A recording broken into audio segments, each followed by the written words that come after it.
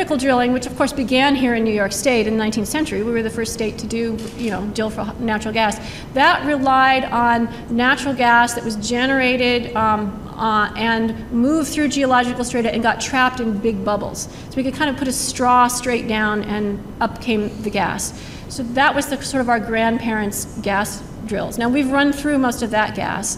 So to get gas out of shale where it's dispersed as a kind of petrified fizz of champagne bubbles, if you will, the horizontal drilling proposes to go down and then turn the drill sideways and go about a mile or so and then detonate with explosives that shale and then force under very high pressure chemicalized water to release the bubbles. And so the chemicals that are used in horizontal hydrofracking are different from what was used in previous kinds of drilling, even drills that relied on fracturing.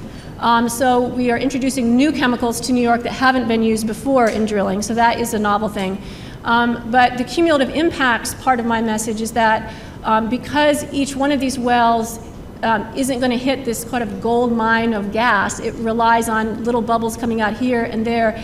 It's the density of wells that's going to be very different. We will industrialize the entire landscaping. 77,000 wells, each well pad several acres big. We're fragmenting habitat, we're compressing soil, we raise the risk for flood control problems. So there are many public health problems that come with horizontal hydrofracking that we have not seen so far with vertical drilling. That being said, I am alarmed at the amount of vertical drilling that's going on in the southern tier even now, and I'm hearing anecdotes from people who live there that their well water is being affected by vertical drilling. Now, what I learned in graduate school is that the plural of anecdote is not data, right? So I don't know as a biologist whether or not vertical drilling is posing serious risks to our water, but I don't think anyone knows. I don't think anyone's looking at this, and again, that needs to be looked at very closely.